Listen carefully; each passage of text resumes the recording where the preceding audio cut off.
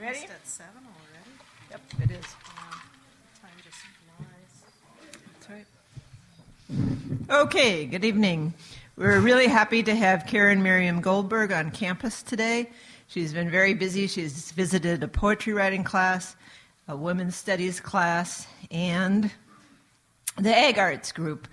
She's came from a reception with them.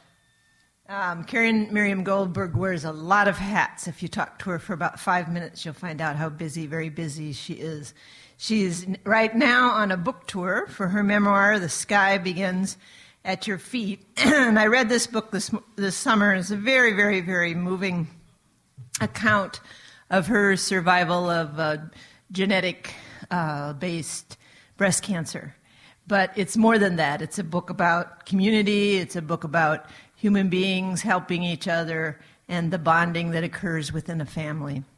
Caryn is also one of the founders of the Bioregionalism Congress, and she just told the Ag Arts group about that, which is,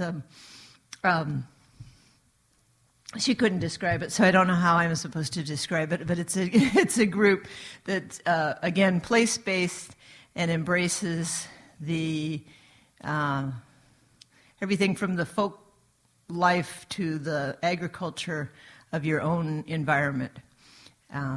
She is also the author of 10 books, and many of them include poetry. Oops. She has a new book of poetry called Landed that we're going to hear a little bit from tonight, and then I hope she'll also talk to you a little bit about her work at Goddard College, where she does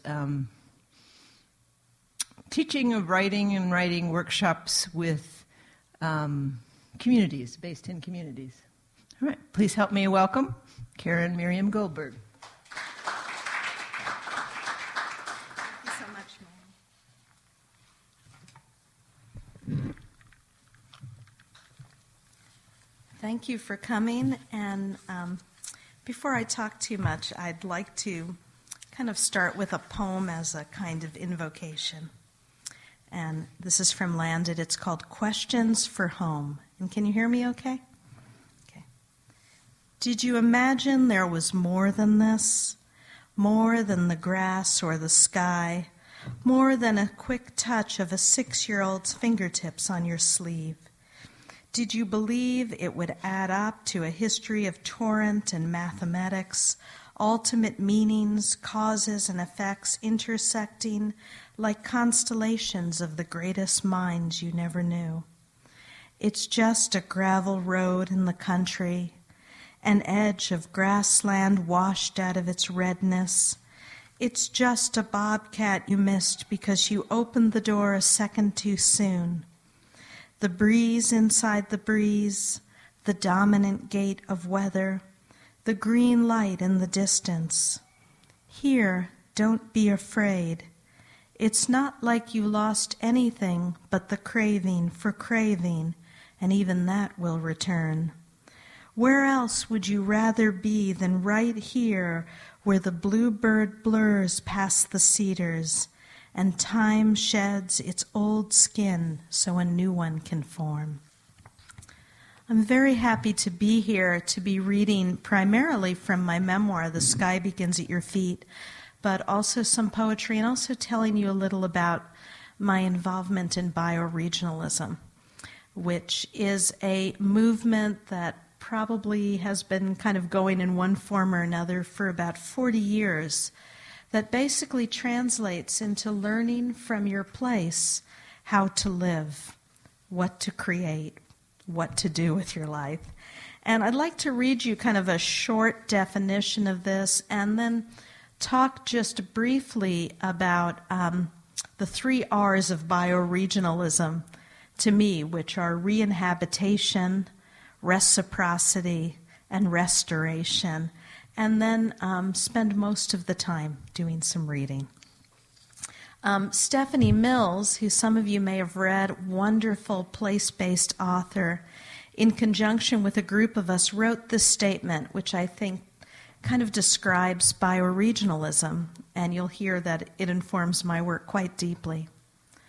Across the planet, people recognize that we must become guardians of our life places Human beings have long understood that security is found in acting responsibly at home, in our neighborhoods and watersheds, our bioregions. Bioregions are living systems where every being is connected to and interdependent with every other. Bioregions are not by property lines, states, or nations, but rock, soil, weather, terrain, plants, animals, human cultures, and human settlements. Bioregionalism calls for active citizenship in the whole of life, yet its key understanding is cultural. Attention to place, to local history, natural history, and to how a community's hopes, wounds, and dreams can inform enduring ways of life that heal our planet's bioregions and their inhabitants. Bioregionalism cultivates the natural history of all our relations in order to craft diverse human societies respectful of peace and planet. Bioregionalism means working to satisfy basic needs locally, relying on renewable energy, sustainable agriculture, developing local enterprises based on local skills and strengths. Bioregionalism challenges and is an alternative to nationalism, corporate rule, and top-down globalization of our lives. Bioregionalism embraces the struggle around the world to preserve, restore, and enhance the life of the distinct places that constitute the planet.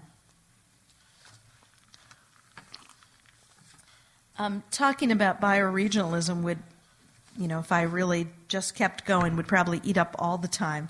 So I'd like to kind of use these three quotes that have to do with, to me, how we can interact with place as a way of learning who we are, as a way of also creating in the arts. And particularly since I'm moving toward reading from memoir and poetry, I'm speaking in some ways about restoration of our lives. I'd like to start with a quote by David Abram, who wrote a marvelous book called The Spell of the Sensuous, which I highly recommend. And he talks about reciprocity, the reciprocity between who we are and the other species in our home areas. And he writes, "Our bodies have formed themselves in delicate reciprocity with the manifold textures, sounds, and shapes of the animate earth. Our eyes have evolved in subtle interaction with other eyes, as our ears are attuned by their very structure to the howling of wolves and the honking of geese. To shut ourselves off from these other voices, to continue by our lifestyle to condemn those other sensibilities to the oblivion of extinction, is to rob our own senses of their integrity and to rob our minds of their coherence. We are human only in contact and conviviality with what is not human." And I find that this is extremely true for me as a writer, as a person living on the land, the tallgrass prairie in the Kansas area watershed, about 4.5 hours from here. And yet at the same time, learning what this reciprocity means is a lifelong education. And so I share with you this poem that I wrote called Beginner. Where is that heart, the center of the field swung open by the wind, so that we can see what's still wet and ready to unfurl? Where's the ledge? Where's the grief that tears apart all the fencing? Where's the sudden quiet when the light through the cedars dissolves shadows and the grasses ignite against the changing dirt? Where's the exact location where no answers matter? What does it mean to inhale the surrender, to exhale into a sky that holds up twisting charms of goldfinch and battered clouds, ready to change into something else? How do I bend to get there? In terms of reciprocity, I believe all of us who are doing place-based work, place-based art, we are learning to develop that relationship between us and the more than human world. And so often that relationship comes through our senses, through what we see, hear, touch, taste, smell, through what we experience in our bodies that tells us where we are.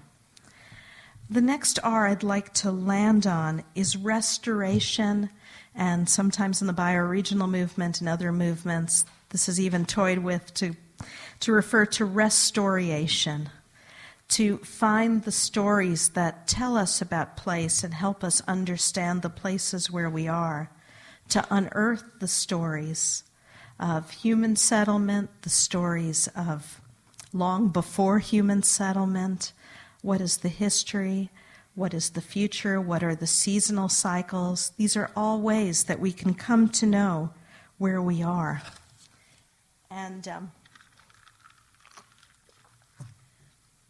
to kind of illustrate through my own writing, I'd like to share a poem called The Dreaming Land, which you could say it's my projection on the natural world. You could say it's me leaning into what I imagine some of the stories to be. The Dreaming Land. I dream of spring when the sky dampens the seeds of gathering heat. The diving crow aims toward what was just born, and even the driveway gravel glitters in the stark white light between storm and night. I dream of the winter's black and white landscape scribbled green, punctured by the maroon tip of root in a field cleaned black with fire, while the cottonwoods unfurl their pale green hearts. The land dreams sky, a shifting infusion of shadow on cloud, despite the unreliability of rain or clarity. The deer dreams fawns. The fawns dream flight as they walk the through line of the horizon. The horizon never stops dreaming, its sleep a progression of filtering color through space. The dream always dreams possibility juxtaposed against decay, lightning, a first redbud blossom, or a starling feather stuck on a rooftop. The rooftop dreams belly up to the sky, its dream a song of shelter and risk. The sky dreams light rolling away from dark, dark rolling away from light, expansive as sorrow that permeates the porous souls of everything, from weather to the dog left alone in the living room. When I step outside in the dizzy of bird call, flocks pouring down onto the branches, swollen with the hard dreams of blossom. And finally, I'd like to land on re-inhabitation, which is truly at the core of bioregionalism. And by re-inhabitation, which will be even more obvious when I start reading from the memoir, I'm also thinking of how we can re-inhabit our own bodies, our homes, our communities. Peter Berg, who is one of the main founders of bioregionalism, writes, "If the life-destructive path of technological society is to be diverted into life-sustaining distinctions, the land must be re-inhabited. Re-inhabitation means learning to live in place in an area that has been disrupted and injured through past exploitation. It means becoming aware of the particular ecological relationships that operate within and around it. It means understanding activities and evolving social behavior that will enrich the life of that place, restore its life-supporting systems, and establish an ecologically and socially sustainable pattern of existence within it. Simply stated, it involves becoming fully alive in and with a place." And that phrase is fully alive in and with a place. I believe that the more we can look at where we live as a door into who we truly are. Look at our own bodies as the most local address we inhabit, the most local manifestation of the earth and sky. The more we can find our way to a sense of home that's enduring and life-giving. And I'd like to read you one more poem. The Door of the Grass. Where to go now that all roads dissolve? How to follow deer path or sudden partings of big blue stem, little blue stem, switchgrass, into the field so deep you can no longer see the edges. No need to answer, says the wind, just walk. Just stop in the surprise of clearing where some other has stopped before you. Listen to the careful tremble, the heavier rushing tumbling upward and out from the tops of bordering cottonwoods. Let it sweep back over you, your mind only blossom and stubble, breaking against what you thought you knew until it too blows free or roots deeper into something like bedrock turning under us.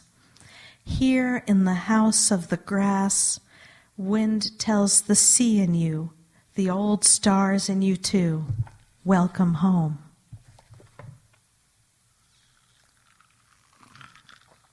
My memoir, The Sky Begins at Your Feet, very much is the story of surviving and thriving through cancer. But it's also other stories all layered together. The story of losing a parent, the story of finding the heart of the community where I live, the story of starting to understand so much how what we experience in our bodies in many ways comes from similar sources to the exploitation and degradation that the earth and sky around us experience. And it's also very much a story about coming back to the body, coming to re-inhabit a body that has been through this and that and will continue to go through this and that, just like all our bodies. And so I'm going to kind of jump around the book, but I'll give you a little bit of preparation for where we're going. And at the end, we'll have some time for questions. And I'm going to start with the preface, because one of the big struggles, which is called Singing the Body Electric, one of the big struggles for anybody who has body parts cut off is, what does it mean to be erotic? In the sense that Audre Lorde means in being fully alive, but also in kind of the sexual sense that we sometimes think of for that word. I cannot figure out who I am as a body these days. I look in the mirror each morning, each night. I look right into the scars, trying to read them like the dreams I have of driving around lost for hours, not being able to make a phone call without punching in the wrong numbers. There is always an emergency. Right before the sleep that might take me back to such dreams, I touch my chest, feel the lines and the numbness too, try to measure with my fingers where the feeling begins and ends. Sometimes I use my husband's hand to show me where the nerve endings are and aren't anymore. Fortunately, his hands and the rest of him don't seem too distracted by the absence of these parts of me. On very hot nights, I lie under the swishing sailing fan naked, feeling a little like extraterrestrial woman, shaped differently but generally looking the same as most women from a distance. The bed is large, a soft boat under the circular winds of the changing world. I get up in the morning and put my glasses on first, then strap on my fake breast, which have spent the night hanging out in the nifty pockets of my special bra. There's little difference between the glasses and the boobs to me, just things to wear when awake, an item to bridge the world between dreams and waking time, between whoever I am and the rest of the living world. Each is a prop, something that fills out space, contributes to how I see or am seen. The prosthesis, something between person and garment. Each day I walk among the other bodies, Lately, not so concerned with glancing at women's breasts, the ones not cut away and replaced by impostors. I find myself immediately thinking, in some kind of reptile brain way, that their breasts must be fake, rebuilt, or real, but soon to be taken away. I pause and remind myself I'm simply projecting my thoughts from the dark and dry place I usually can't reach into my mind onto others. Sometimes I remember that everyone has their own scars and numbness, most of these wounds not even physical. Yet at the same time, I find myself extremely confused about what it is to live in a woman's body without breast.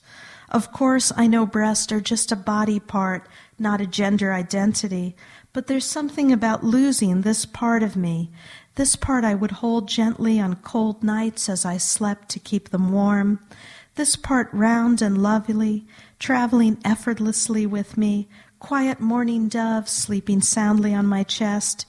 It's inconceivable that this part could be gone, that I would have chosen to give it up, that there's so little evidence of their existence in my memory. That's part of my problem. In my memory, below the surface of words and rational understandings, breasts are a part of being erotic.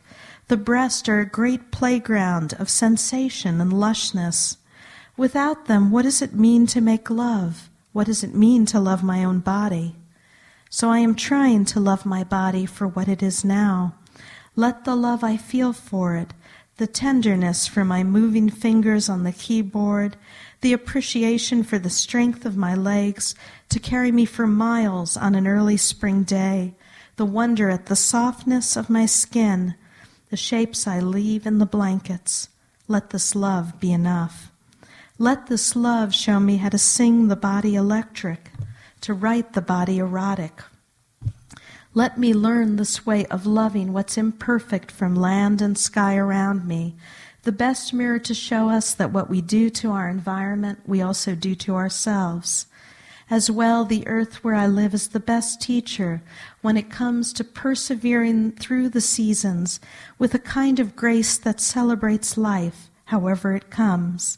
The icy wind midwinter that makes the windows tremble, the explosion of lilac one particularly slow spring, the reddening grass late fall, the black sheen of the crow midday when he shoots across the sky to examine the latest addition to our compost pile.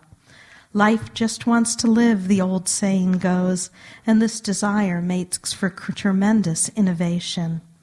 There's so little script in this culture for such innovation when it comes to women's breast. There's only the narrative everywhere I look of women made of curves and sleekness, women in clothing cut to highlight the roundness of breast. Meanwhile, I feel like a 12-year-old with my bare chest cut so close to the bone. Meanwhile, the rest of my body blossoms so much older than the child I was. Meanwhile, the breast, in between past and present, sleep on an invisible shelf. I step outside in the morning, the overgrown grass of early spring pouring over itself around the tilted cottonwood tree. The hills and grass around this home carry their own losses and scars, and yet are lit with a green both pale and fierce, quiet and shining, fully here at this moment, and on the verge of changing completely. I return to earth and sky, completely coming home.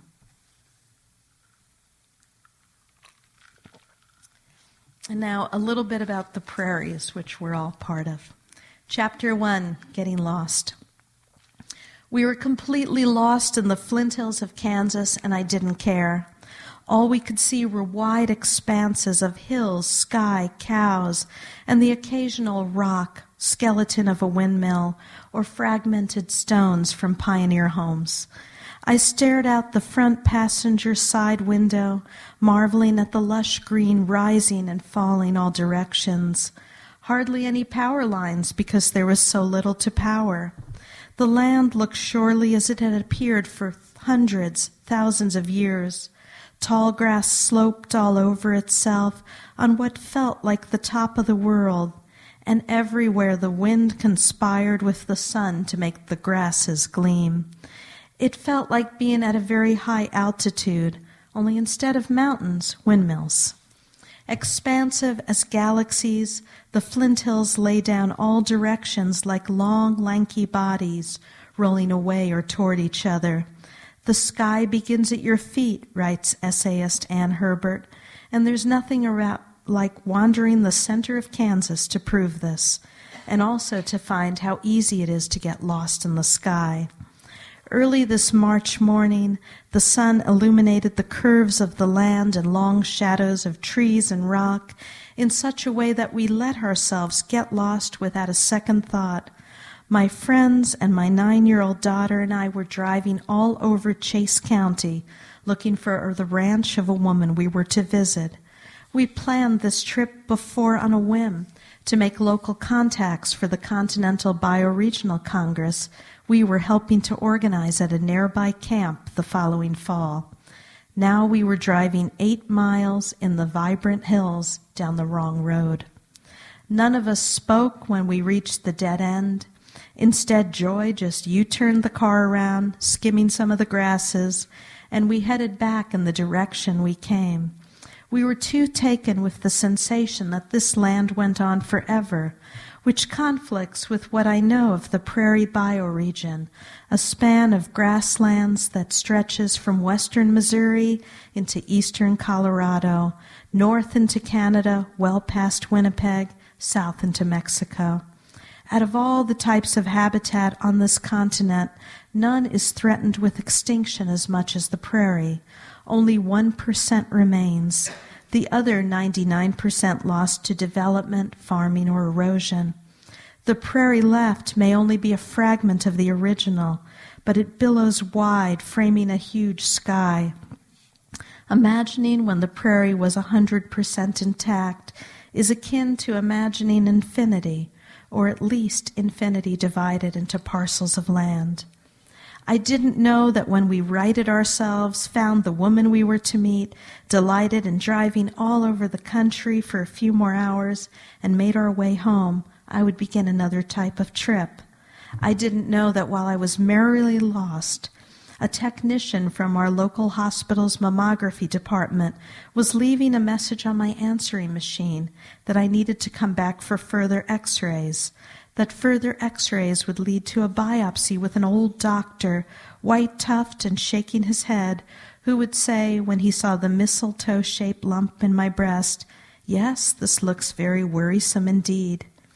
I just knew how alive I felt, and how the world seemed at that moment of being lost to be forming anew, which was also true.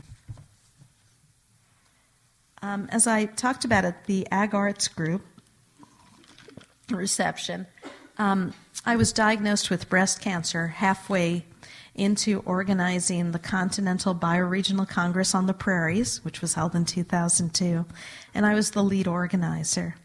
And this next passage is about the meeting 2 or 3 days after my diagnosis with our organizing group to try to figure out what was next.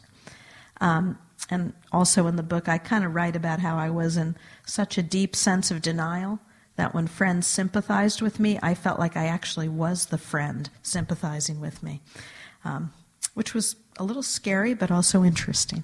So anyway. That afternoon, we hosted a bioregional Congress meeting in our living room, sitting with our friends, more solemn than usual, while the cold pressed up against the window. Someone put up an easel and a giant pad so we could go over the agenda. Written in red toward the middle of the paper was Caryn's cancer, something we would have to deal with as a group. It fell squarely in the middle of an 18-month span where we were meeting monthly and I was working daily to bring together hundreds of people concerned with ecology and culture for the week-long Congress. Our planning group met monthly for 3-hour sessions, so well organized from all the facilitation training we had been through that the time went quickly and tended to make us more awake and also more hungry. We ended with long, lingering potlucks, visiting around the table or the living room, or when it was warm outside, on the table on the deck. "Okay," said Ken, my husband. "We thought we could start with fundraising and then—" "Wait," said Rita. "I don't feel like we can just go on like everything's normal." Rita was so committed to this event that she actually flew in to attend the monthly meetings from California, where she lived on a limited budget with her life partner Rachel and 2 very energetic dogs. A 50-ish woman with short hair, large breasts, and a hell of a singing voice. She found us a few years ago through an email and had quickly turned into someone who seemed like a friend for decades. "I mean, Caryn has cancer, and I just can't stand this. It's so unfair. All these friends of mine are getting cancer, and it's—" I sat in the wooden rocking chair, steeling myself, frozen from the inside out as I listened. Rita was crying so hard she couldn't talk. As I circled the room with my eyes, I saw everyone else was crying too. Jerry, one of our closest and absolutely quietest friend, was holding our new kitten, his eyes red. Joy had tears running down her cheeks. I had met her 2 decades ago when we were learning energy conservation techniques in a local junkyard, when she was a skinny girl with long braids and I was more a New Yorker than Midwesterner. I heard Ken crying too, but I couldn't make eye contact without slamming into a wall of pain. "It's like the earth," Rita managed to say. I nodded. It was exactly like the earth, which, as Stephanie Mills writes, perfectly bespeaks us.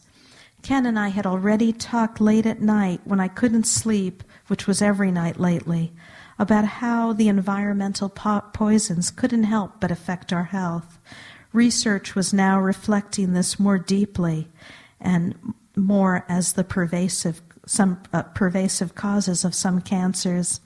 Just last night, as I pulled on my nightgown, Ken told me, "It's like uncontrolled growth." "Cancer, you mean?"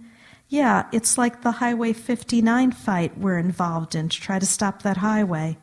We're trying to stave off a kind of uncontrolled growth that destroys an ecosystem."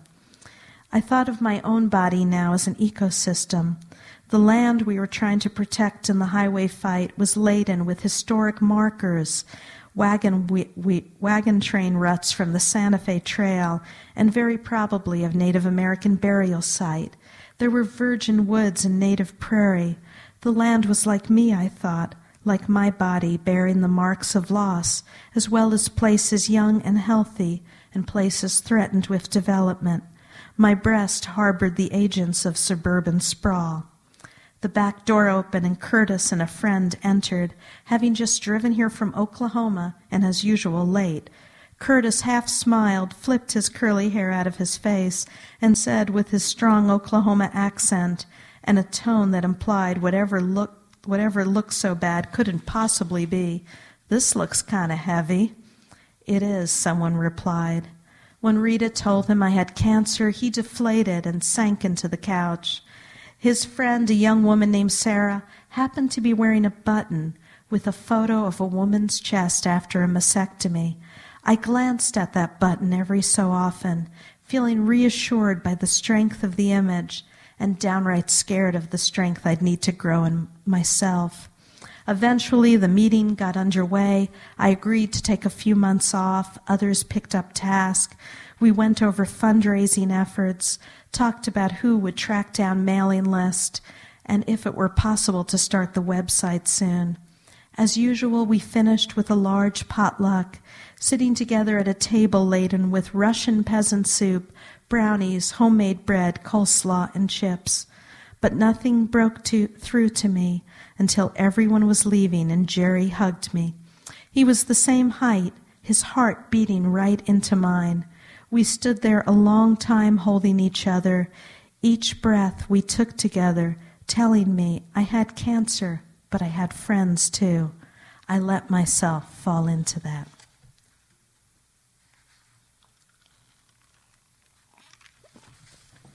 Now for something a little different. This is also the story of dealing with serious illness in a house full of kids.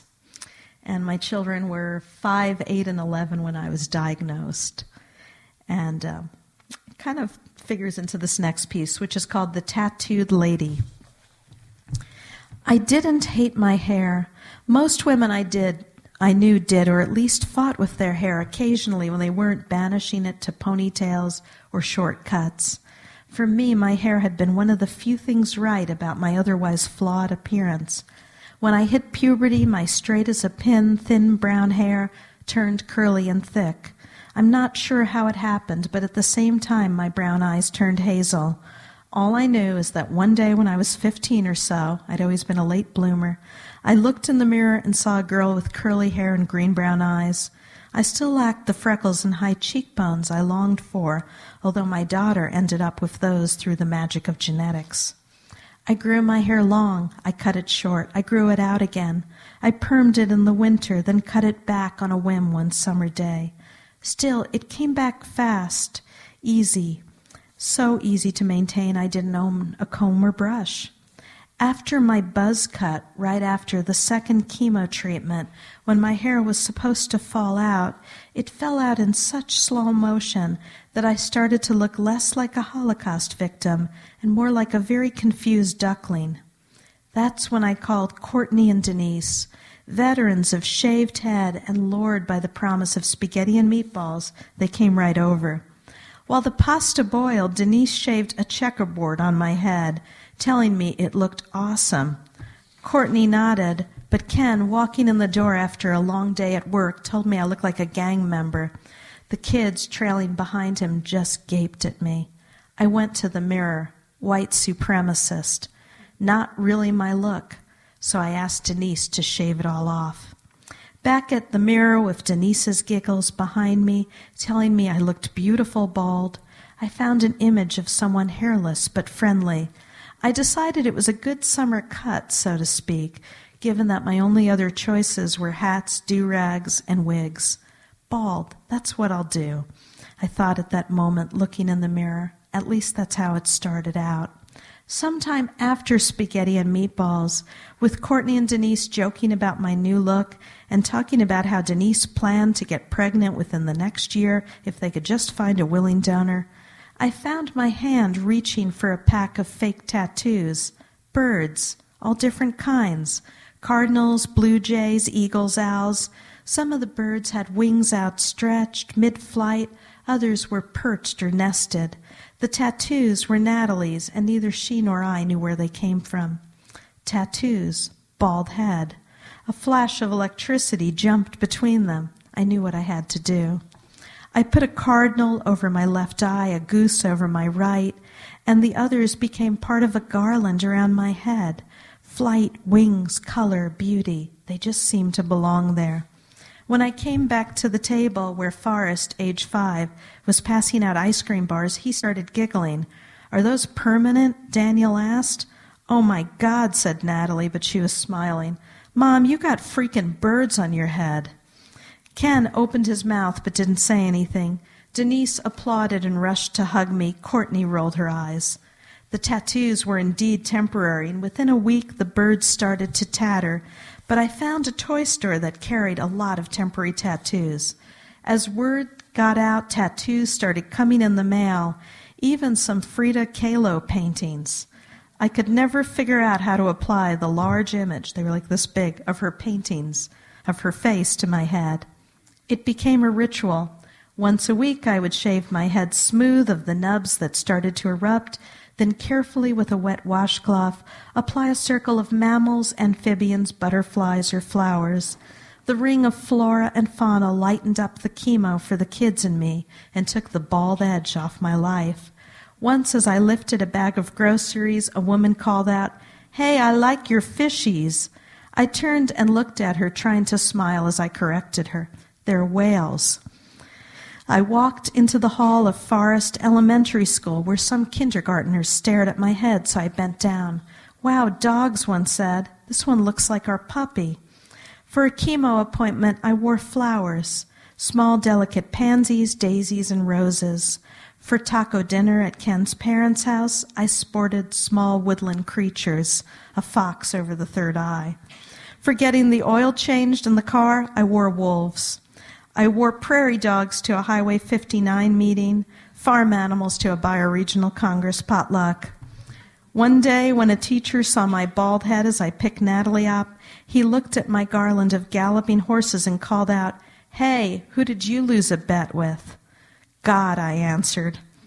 But it turned out that at least God had a sense of humor, and there was something about wearing a ringlet of kittens around my scalp that made chemo seem a lot less like a pact with the devil.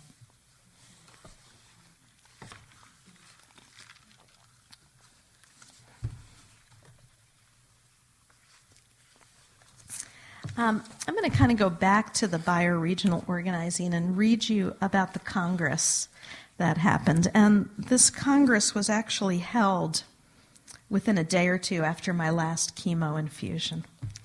And it's called Kissing the Sky. It was near sunset and the air was cool and bright as Angelica took my hand, and I in turn took the hand of the woman next to me.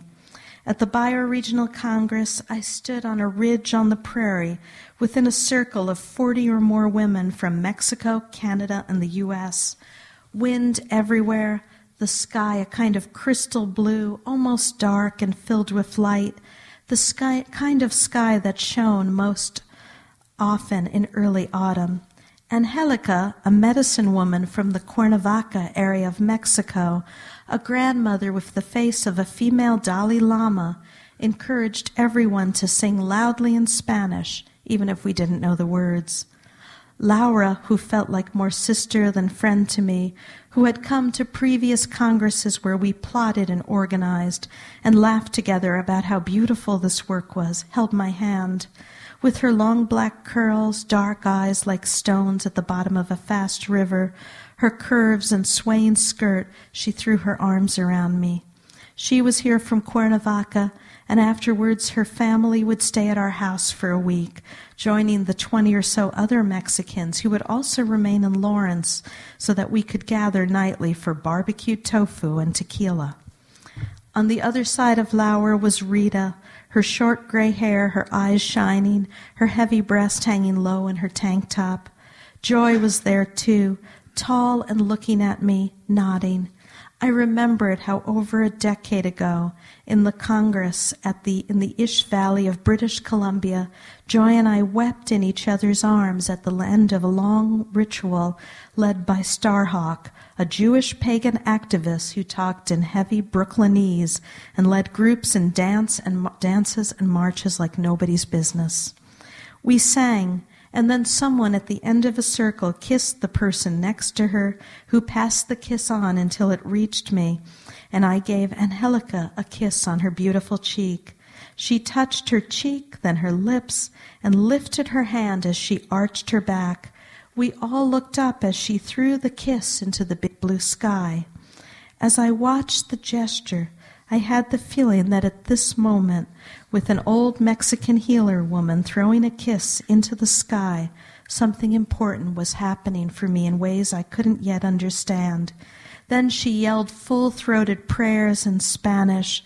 We all called into the sky, the blueness of it taking our words someplace we couldn't yet see. Earlier in the Congress, 130 of us from Toronto, Mexico City, the Ozarks, New York, San Francisco, and many points in between stood in the big field between our meeting hall and the cabins. Atop a wide mound in the Flint Hills, I once again experienced the sensation of being at a high altitude, despite my body feeling shaky and tired after the last round of chemo. I looked around the circle to see people I had met 2 decades before, when my biggest yearning was for Ken to tell me more about how he saw our relationship. He did, and my biggest fear was whether I would ever lose my extra 10 pounds. I didn't. Those decades of congresses were a heady time, meeting in a British Columbia longhouse to listen to elders from First People nations tell us how their people suffered, or in western Missouri to row to a middle of a lake in small boats and stay there so we could listen to the Paul Winter Consort floating around each other in 3 rowboats as they played flute, guitar, didgeridoo, and drums. Now we were fatter, grayer, our eyes more wizened, and our hearts more broken. But we were still listening intently to each other, trying to learn from one another how to live in community, how to live with greater respect for land and sky. As usual, at the start of our gatherings, we went around the circle, asking people to say their names, homes, and passions. I saw Daniel, who was 12 at the time, standing between 2 tall men, trees around him. And when it was his turn, he said loudly, "My passion is to bring together science and the arts and to help bring down the Bush administration." Applause and laughter. Out of the corner of my eye, I saw Natalie playing Red Rover with a group of kids, all of them rushing across a small stretch of grass. Forrest was sitting next to them reading the latest Harry Potter book. As I returned my attention to the circle, there was Ken, just a dozen people away from me, smiling. He looked more relaxed than I'd remembered seeing him for the last 6 months. Someone said something to him, and he laughed quietly, caught me watching him, and raised his eyebrows quickly. My vision was like this now, a little wider than before the cancer. I reminded myself often to direct my gaze at the edge of what I could see, take in the tree trembling in the wind when I couldn't feel, a child reading on a rock, a man happy with his own skin, the whole circle at once. My sight flooded with love. On the way back to Lawrence after the Congress, I drove with 2 of the kids and Angelica in the van on a day clear and cooling, the signs of autumn everywhere in the reddening grass and yellowing leaves. Ken was coming later after cleaning up. Angelica spoke almost no English, and I spoke no Spanish. I drove, occasionally looking at her and smiling. She was always smiling back. A flock of birds, large and wide, swept up from the horizon. Around us, the grasses, all turning red for the fall, covered all we could see. "Red," I said, pointing to the grasses. "Roja," she answered. We both nodded. Later, back at our house, with a dozen Mexicans filling our couches and chairs, occasionally breaking into song and laughter, Joy and Jerry noticed something I did. If we complimented them on anything, a shirt or bracelet, they immediately took it off and gave it to us. Daniel had earlier told Angelica she had a beautiful woven wallet. She quickly removed her U.S. and Mexican money and handed it to him. Taking their cue, we started handing each other earrings and scarves. "This is the way we're supposed to live," Joy said, kissing me goodbye as she wore her new and my old hummingbird earrings. Angelica, ready to return to Mexico, had assembled her suitcase and bags around her and headed toward me with Laura, who with her husband Fabio and children had bonded like superglue to our family, all of us cleaning the house together, preparing food. "You must stay beautiful," Laura, one of the most gorgeous women any of us knew, said fiercely. "It is up to the women to carry the beauty forward." "It's up to us?" I asked, feeling suddenly very dowdy and lumpy in my worn jeans and old sweater. "Yes, we are the women. We are the ones who are the holders of beauty in the home, the Congress, the land, the world," she answered, smiling widely and lifting her eyebrows. Angelica said something in Spanish to Laura, and she nodded quickly and kissed Angelica's cheek before turning back to me. "My beauty," Laura said, "you are all cured now." Angelica said so. The 3 of us smiled at each other.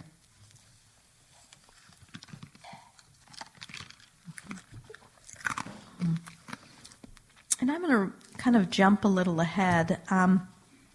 My cancer took about, 14, 16 months, I lose track, and included 3 major surgeries and 6 months of chemos.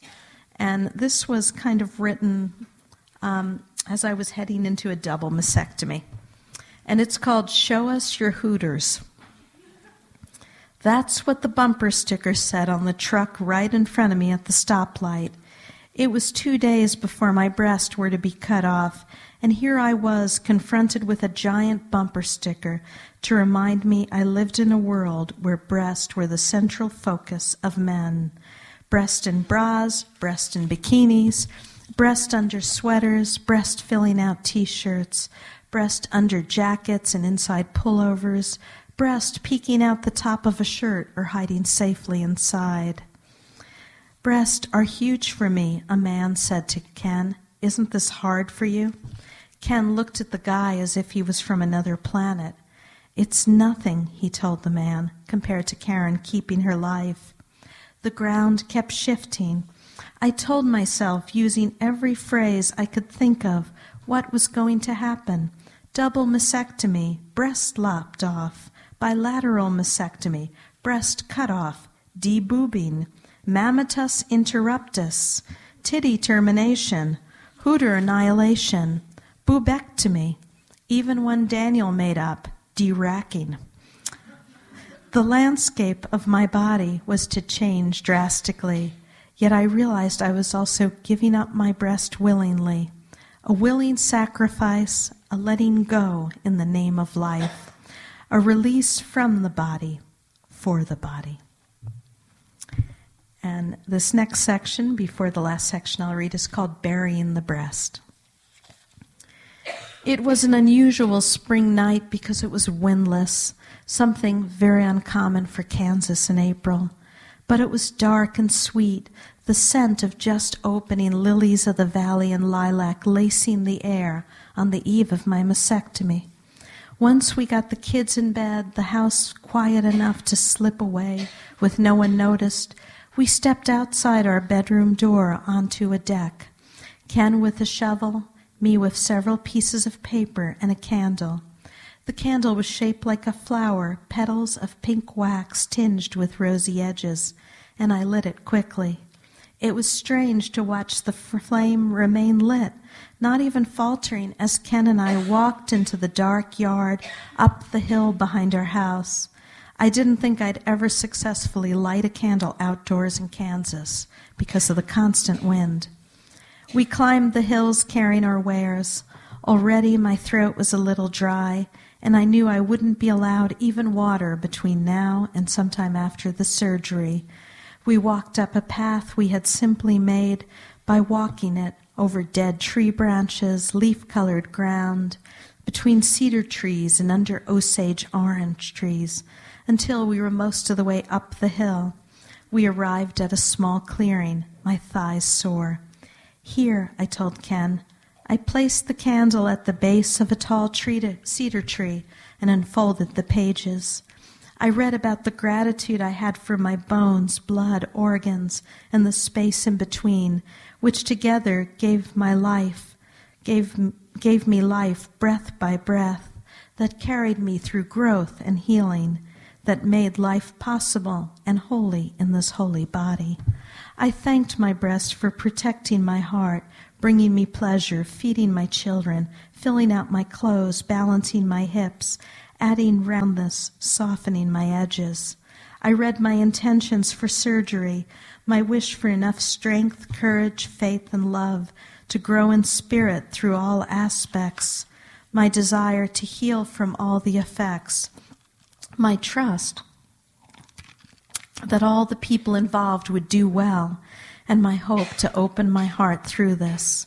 I asked for guidance and healing, alertness and quick recovery, to go wherever I needed during surgery and to come back completely. I looked up at Ken and could see tears on his face in the dappled light, the clouds above, the candle below, as he stepped on the shovel and pushed it into the ground. Once the earth was open, I placed all the pages I had read, carefully folded, in the space between the dirt, and we buried those words. I blew out the candle and left it at the base of the tree as a gift. The epilogue of this book is called Happy Anniversary, Darling, and I'm going to read you the very short 5th and 6th anniversaries. 5th anniversary. And would you like some water? No. You sure? Okay, that's okay. The 5th anniversary is supposed to be the biggie, like the 50th of a marriage, something to celebrate with balloons and ballrooms. Only for cancer, it's a quieter affair. We go to a place full of drama and herds of people from around the world, the Grand Canyon. That afternoon, I walked down the path with Ken and Forrest, the other kids back at the motel room fighting over the remote control. After colder temperatures than expected for late March, the sun is back out, and it's nearing 50 degrees. Forrest and I walk hand in hand around the paths moved by millions of people over the years, encircling the interior of a large curve of rock. We come to an arch of stone and take each other's pictures there, standing in the protected place of light and stone, dirt and depth. When I look down, even walking for an hour, I still can't see the bottom. Only clusters of green treetops, more slants and half circles of reddening stone. I wonder what it's like down there, but for now there's only the walk back up and the need to lean against the canyon wall as the long line of tourist-laden donkeys passes by. The next day, we leave early to visit friends in Santa Fe, encouraging the kids to wrap themselves in fleece in their seats and return to sleep. It's barely light, and driving east from the canyon, we soon have to turn on our windshield wipers to clear the snow, falling sparsely at first, then fierce and full, the flakes large as quarters. Over the next 3 hours, we drive through multiple nuances of winter and spring, the light hidden, the light returning. Crossing the Navajo Reservation, which holds the Hopi Reservation, which holds more of the Navajo Reservation, we change time zones 7 times. Time and weather. Ken's hand steady on the wheel, his eyes take in the rise and fall of land, the way a small cottonwood on a hill leans north from the south wind, the detail of a kind of sage he remembers from years before, and at the same time, the road. About a year after my treatment ended, I began co-writing songs with rhythm and blues singer Kelly Hunt. Our first song, which we were brought together to write for a breast cancer awareness show, featuring her songs, my poetry, and a dance troupe, is one of my favorites, especially the bridge. I love this body that's not the way I thought. I love these people who help me through the dark. I love this life that keeps me waking up. I hear Kelly singing those words in my mind now as I watch the sky, how it deepens just a little around the edges of mountains, trees, clouds. Her voice is deep and wide, a little like a river rushing through a narrow pass of ancient rock. I lean back and listen. Our fiercest losses can bring us closer to each other in the earth. Every place we go, just another way to step into the air, to land on the ground. The 6th anniversary passes unnamed, but I remember it while I wait for chicken enchiladas somewhere in the middle of Ohio with Ken, Forrest, and Natalie. Daniel is at college, a small Mennonite school in Newton, where he can study environmental science, find everyone in the 500-member student body as a friend, and hold down 2 jobs, vacuuming the cafeteria and weeding a small native prairie. We're on our way back from New Jersey, where we just helped my mother move Henry, my stepfather, into a Jewish nursing home where they do wheelchair tai chi to Yiddish folk songs. His chemo treatments for pancreatic cancer have shrunk his tumor, but also sparked a kind of trauma-induced dementia, a rare effect, we're told. The trip is sudden. My mother called to give us an update on Henry, and since spring break was upon us, I hung up, called Ken to see if he could take off work for a week, and we started driving. Now 5 days later, we're driving west. Again, it's the spring equinox. March 21st, the same day I was told I had cancer. The anniversary passes me as I pass it. How long has it been? A friend with lung cancer will ask me a month from now, and I tell her my last anniversary. In the uncontrolled cellular sprawl of this disease, so much gets measured by fruit, as in his tumor was the size of a grapefruit, or anniversaries, as if a seasonal marker is a kind of victory. You're still here, I tell Linda in the cancer writing group after she recounts her death sentence, 2 to 5 years, according to an oncologist 6 years ago. Yes, I am, she answers, then opens her book to begin writing. A year from now, a month from now, a day from now, a game I play with myself trying to grasp what's ungraspable. Time moves like water, change is life, even in stillness, motion. An hour from now, I will be carrying a suitcase, computer, bag of oranges, pillow, and large bag of toiletries across a parking lot. It will be dark, the sky moist with the rain about to break, the wind slightly balmy, slightly chilled as it pours across me. I will struggle to balance everything, and at the same moment I'll tell myself, see the beautiful world as it's actually happening. But for now, I'm placing a small piece of these delicate chicken enchiladas on Ken's plate, asking Natalie how she likes her salad, helping Forrest remove the extra cheese from his tacos. I lift my water glass, take a sip. Water, time, change. I tell my body, this body, which is my most local address on earth, happy anniversary, darling. Thank you.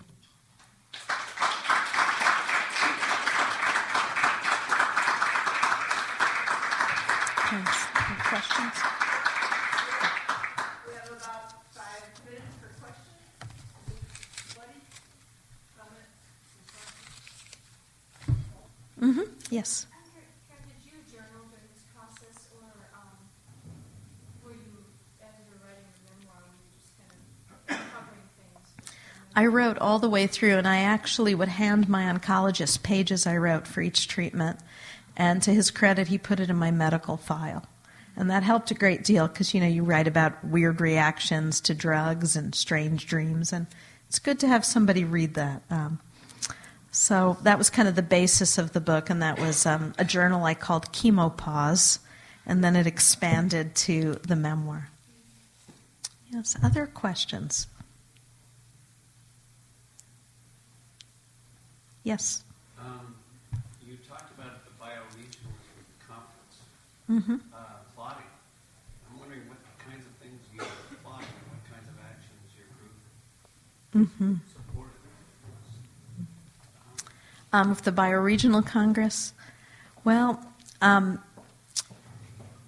mostly what our group does is our local group is local education, workshops, gatherings, how-to, hands-on things to do, such as home weatherization, solar panels, local agriculture. And mostly what we were plotting was kind of the organizing of the big Congress. The group that I also wrote about all through here was the Highway 59 group, where we were definitely plotting. And we were fighting the highway department to try to stop a highway that, as you heard, would have destroyed a lot of land. And in the end, we got a half victory. Instead of them expanding the existing highway, they're now building a freeway close to the old highway instead of a new freeway a mile over, which would have created a development loop. So I think that's where most of the hands-on, more political plotting was going on. Okay. Yes, if you would like to learn more about any of this, please go to biocongress.org. And if you forget any of that, I have brochures for the Kansas Poet Laureate there in the back. Take one. It has my website. You can drop me an email, and I'll give you all the information. And there's also a wonderful bioregional listserv that has great discussions, and it's also well moderated so things don't get too insane as they can get on listservs. So, yes. So I know you were recently elected as Poet Laureate of Kansas, so I was wondering how taking on that position, Yeah. watching her take on the Navajo one, I'm just Well, ours are both 2 years long, and it's pretty cool that we have 2 poet laureates right here. Who knew? My main projects involve kind of traveling around Kansas, leading writing workshops, but also training people in communities to facilitate ongoing circles, writing circles. And that comes from just my understanding of what we need most if we're writers, artists, is community. People you can share what you're working on with, get feedback, encourage each other, maybe even create together, do collaborative work, help, work together to get your work out in the world. And so I do that, but another project I do is a tiny little radio show, like 4.5 minutes on High Plains Public Radio, which is called Write From Your Life. And I also offer writing prompts and incentives and background for people on a fairly extensive blog that I keep. And the brochures back there of my website can help link you to that. But it's kind of similar to what Mary does, traveling around, negotiating with different groups, institutions, doing whatever we can do to help support people involved in the literary arts and support many voices being heard. Could you tell a little bit about your work at Goddard with the transformative language? Yeah, thank you. This is always confusing to people, because I live in Kansas, I teach in Vermont, right now I'm in Iowa, so I don't know how I explain it all.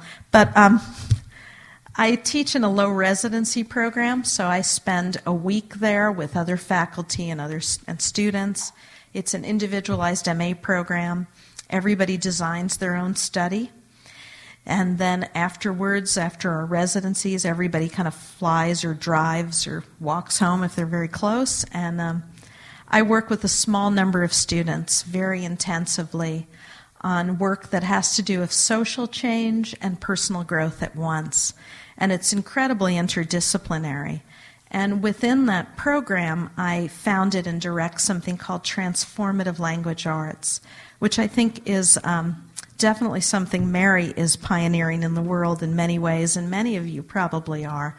And that's how can we use our words out loud and on the page to change the world for community building, spiritual exploration, individual transformation, advocacy, political change, and so on. So I have been facilitating groups for many populations, particularly for people who are often silenced or marginalized, low-income people at a housing authority, the elderly, at-risk or underserved teens, the Latino community in Kansas City, some rural communities where there's not much support for the arts. I've been facilitating groups for many years in that vein, and I now realize that although the impulse to use words to make the world a little better is very old, probably goes back to all language unto itself, the name Transformative Language Arts is fairly new. And it's been growing, and it's happening in some ways all over the world. We have the program at Goddard. There's an annual conference. The 7th annual one is next fall in Vermont. There's a not-for-profit organization called the Transformative Language Arts Network. And I also have little brochures about TLA back there, and I'm happy to talk to anybody about it. I once described TLA to somebody in the bioregional movement. He said, well, it's the same thing as bioregionalism turned sideways, which it kind of is. It's kind of giving voice and vision to where you are and trying to learn from that. Yes? I'm assuming your 56th anniversary is after your diagnosis with surgery. So how do you still identify with that diagnosis? I identify quite a bit with being a survivor, but in part that's largely because of my family history. My mother and aunt have each had breast cancer twice. My mother had colon cancer. My father and my stepfather both died of pancreatic cancer. My uncle died of pancreatic cancer. And some of us have the BRCA mutation, the breast cancer genetic mutation. And kind of from that perspective of having found myself in cancer world about 10 years ago, I do feel kind of a kinship to that world. I also do ongoing workshops for people living with cancer. and their caregivers. And I just find, I just love doing that because, as I mentioned earlier, the veneer is off and everybody's ready to write about what's most important to them. So, I assume I'll feel like a survivor most of my life. But I still think of my anniversaries when they come and go. Well, I know we've gone a little bit over, but thank you so much. I'm happy to sign books. There's the memoir outside. There's poetry books in here. And thank you so much for coming. Thank you,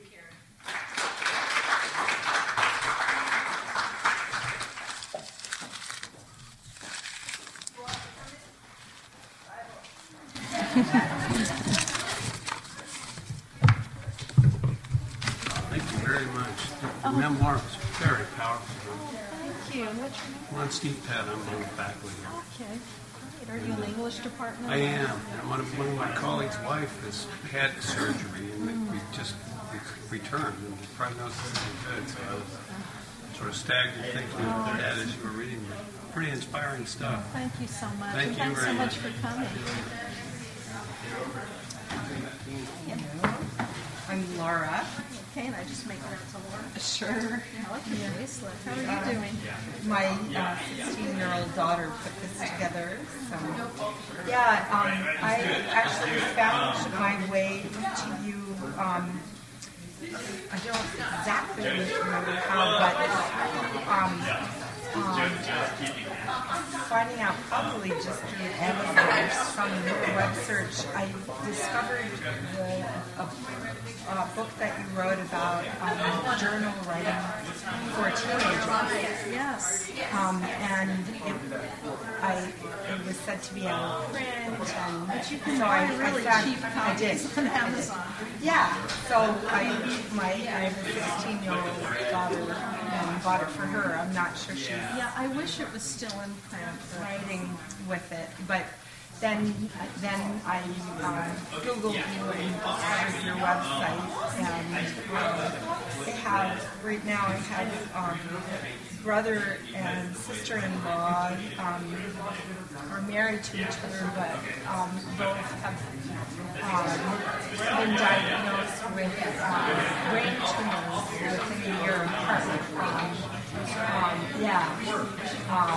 So It's not the kind of thing you want to share.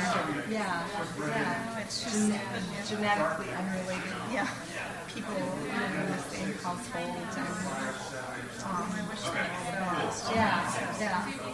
But your expression through writing. Thank you so much, Lauren. Really good to meet you. Brochures back there. Take them. Yeah. I'm sorry I didn't gather You can't do everything. That's kind of what we find more and more as we go forward. I